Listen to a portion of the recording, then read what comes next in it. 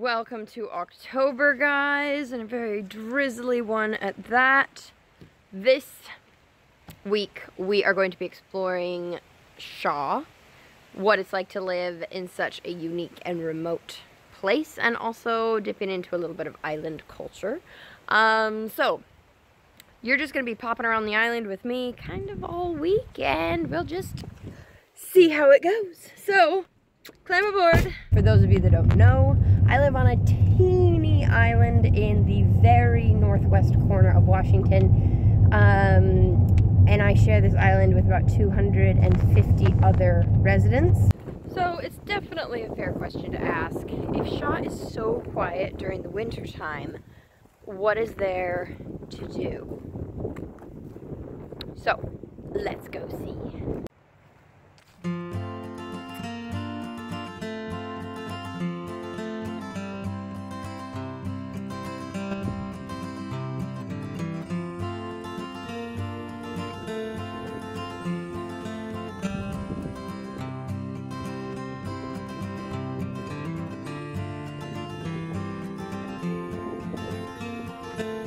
During the summertime, especially when it's super busy on Shaw here for me, at the end of my workday, I will often come out here and you pick a rock.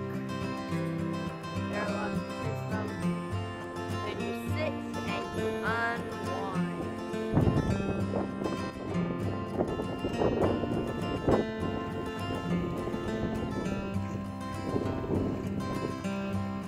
The whole family of otters fishing.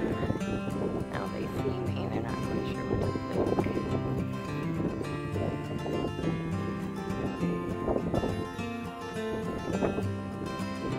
And they're gone. That there is a madrona tree, which they pretty much only grow on the west coast, at least in the States. And they have this weird flaky red bark. You drop like funky little berries. And they have super hard wood.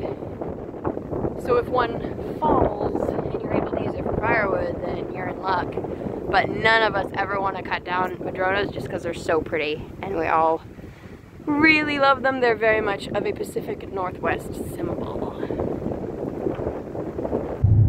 Now, if you're going to come to Shaw, you're going to need to know some road etiquette. If you want to look like a true islander, you wave. You always wave. Oh look, here's a car now. You wave, just like that. And oh, I actually know them. Also, if you live on the island long enough, you will know just about everybody that you pass. No trespassing is a for real thing around here. If you see a no trespassing sign, that means don't go unless you're invited. Another fun fact about Shaw is there are no restaurants, no cafes, no bistros, no coffee shops, no way to get quick food. Also no bars, which is actually kind of nice. So if you're going to eat, you must make it yourself. Most of the year on Shaw, there's no fresh grocery option. Having a garden is pretty important, so there's lots of gardening. And having a good handle on winter crops is also important, because you might have to go a long while without anything fresh if you're not planning on going into town. So I'm out here to get some carrots for dinner.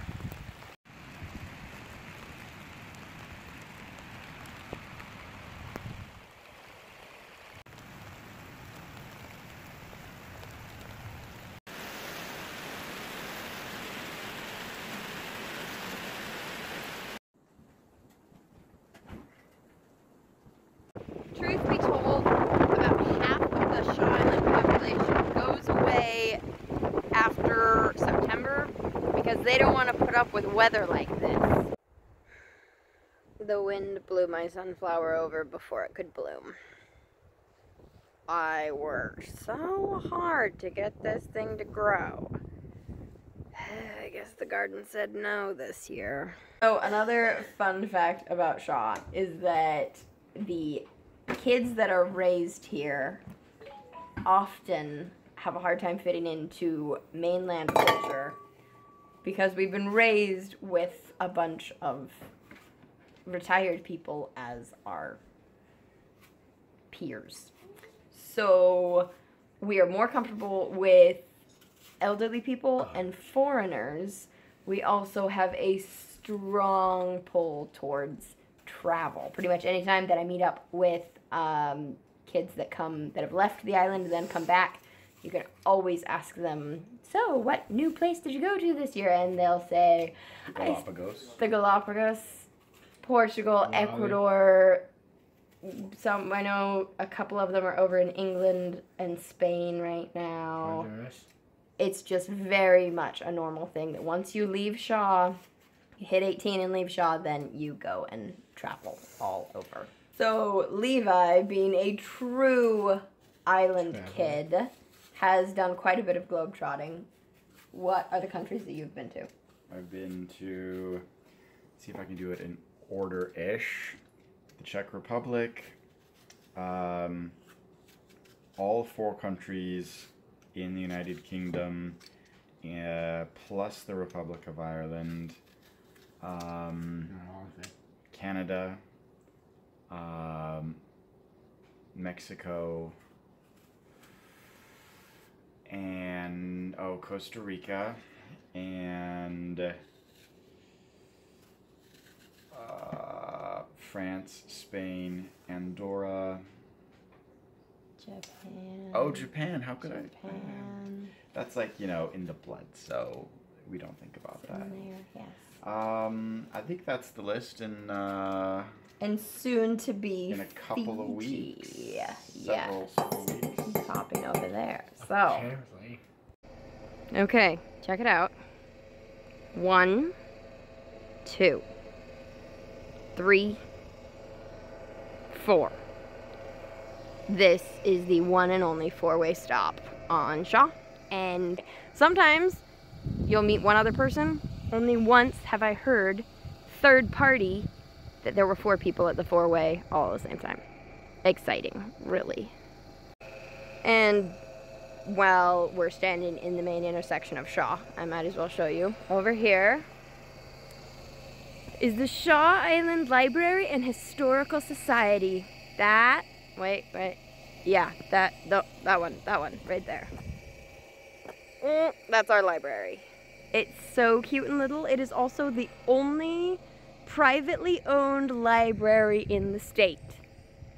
And we've got it right here at our intersection. Isn't that exciting? It's just so cute. And then there's a little teeny museum that has Shaw Island history. If you're interested, it's here. Shaw Island also has its own monastery, which was an integral part to my childhood, even though I'm not Catholic. Dad worked there, and we spent tons of time at the monastery and with the nuns. This right here, that building is our community center, and yeah, it's just about as big as what you would imagine it to be. And if an event is going to happen on Shaw, it's going to happen there. So now this is the central hub of Shaw. And it's, you know, hopping tonight. First of all, we have our general store, which is closed between now and next May, like end of May. So don't plan on groceries at all. We also have our post office, and oh my goodness, it's so cute. Let's go see.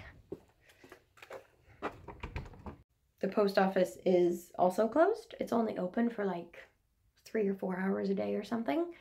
They almost shut this post office down, and the Islanders like threw a fit and fell in because we refused to have to go to another island to get our mail and send letters.